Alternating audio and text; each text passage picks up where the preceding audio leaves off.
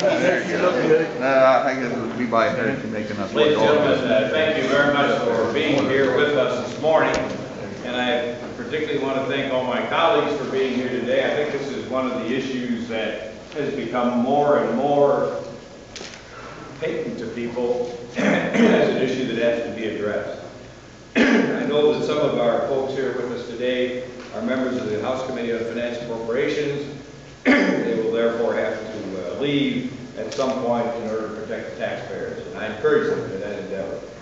The subject this morning is the Legislative Budget Office. This was an entity that we created back in the 70s. Speaker Kerfus was still Speaker at that time. A number of feisty people like Vern Reif were in the minority. Our goal at that point in time was very simple. There was what we call an Office of Management and Budget, or Budget and Management, whichever, and that's where all the numbers came from. And at that time, the numbers were a lot smaller. I think we were in the 3-4 billion range, if I remember. So it was a situation in which, when Bob Metzley on one occasion discovered an extra 140 million that the roads had no up to, it was different back then. I mean, roads hid money, so that he would have reserves.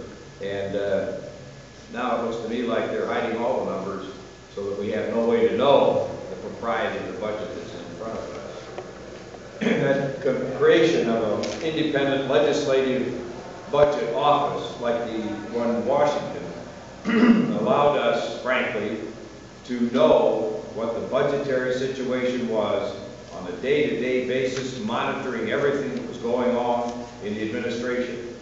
It was nonpartisan. I read the minutes again last night of the committee meeting at the LSC, which created it, and it was very encouraging in terms of its nonpartisanship.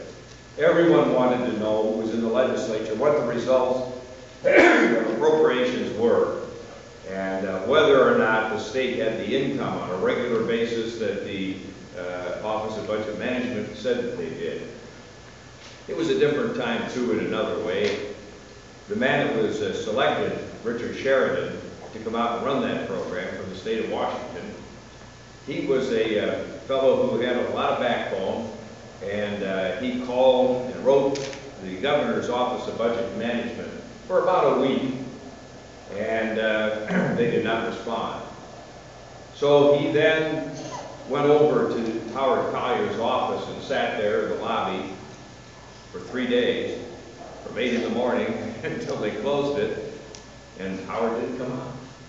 And then one of the prominent statewide newspapers ran a story on what was going on. Well, by the 3rd day, different legislators were going by, sort of joining in and visiting with him and that sort of thing.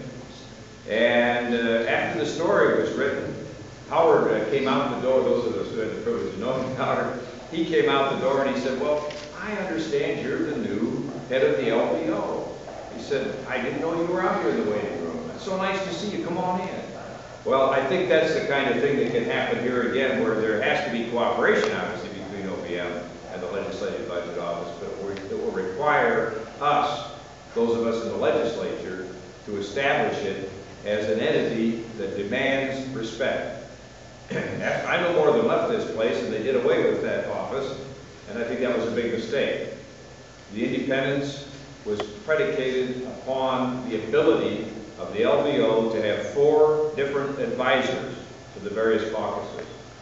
And those advisors were people who might not even agree with that caucus, but did the research of the kind that is required for us to fulfill our obligation to the people of Ohio under Article 2, Section 22. And that is the appropriating authority of the General Assembly. At this point in time, we have no independent knowledge of budget, of income, and expenditure.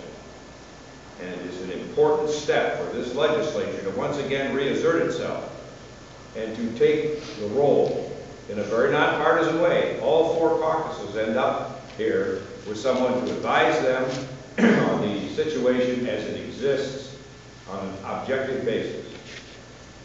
Unfortunately, in this particular session, given the economic dynamics of the marketplace, we do not have any predictability based on what has happened in the past. Our economy is in an almost unique situation, and certainly very unusual. Second, we do not have the opportunity to measure in a meaningful way what the budget is and what is happening in the economy of the state on our own. We are the responsible entity for appropriating and monitoring the expenditure of the people's money. And unless we live up to that, we have failed in our most important function. The legislature, by its adoption of budget, sets priorities for the state of Ohio that have implications for years to come. But the predicate for that has to be knowledge. And at this point in time, we do not have that knowledge.